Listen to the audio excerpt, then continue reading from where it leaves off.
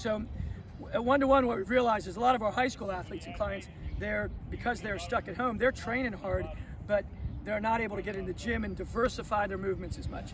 And a lot of the stuff that's coming out on the internet is very high intensity, single direction. So Kai, you told me you're doing a lot of running, you're doing a lot of jumping, kettlebell swings, but everything's in the straight ahead. So in the interest of your athletic competency, I want you to add in some multi-directional stuff. This isn't stuff that's gonna gas you. Very often the mistake made by the athlete is that it's got to get me out of breath, it's got to be hard. There's a difference. You want to make sure that what you're doing, at least some of what you're doing, is setting you up to be a better athlete and a capable athlete when you get back to your multi-directional life, which is what sport is in most cases. So I'm going to have you take it. You could do this in between your heavy sets. You could do it as a recovery day, working on explosion. It could be a day in and of itself where you really try to power. We're going to work on a move that the Gray Institute calls jopping. It'll look like hopscotch.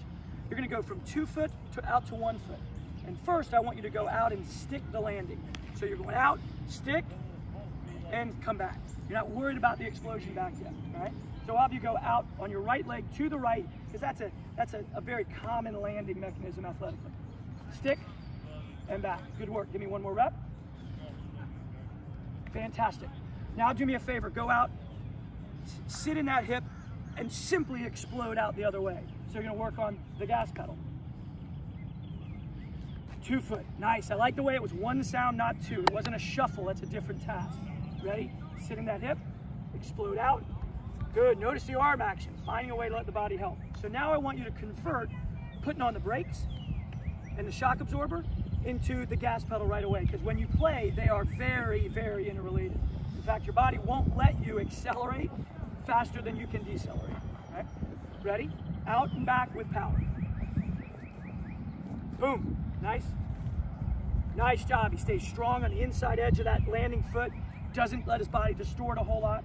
But now we're going to distort your body because that will happen. And we want to exaggerate the load on your ankle, up into your hip, groin up into your trunk.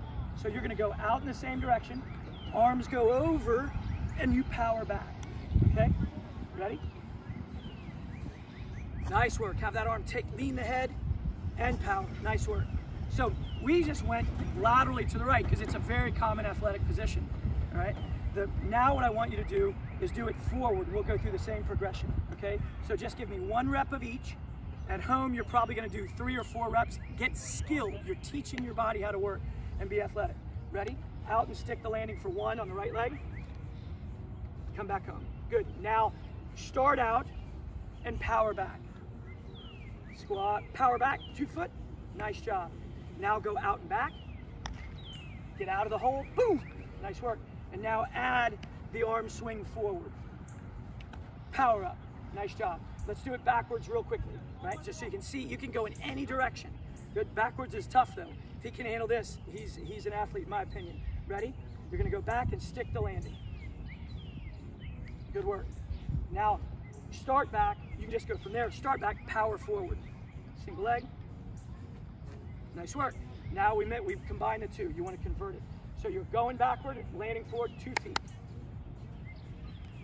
Power, nice. And the final layer, add the arms posterior and overhead.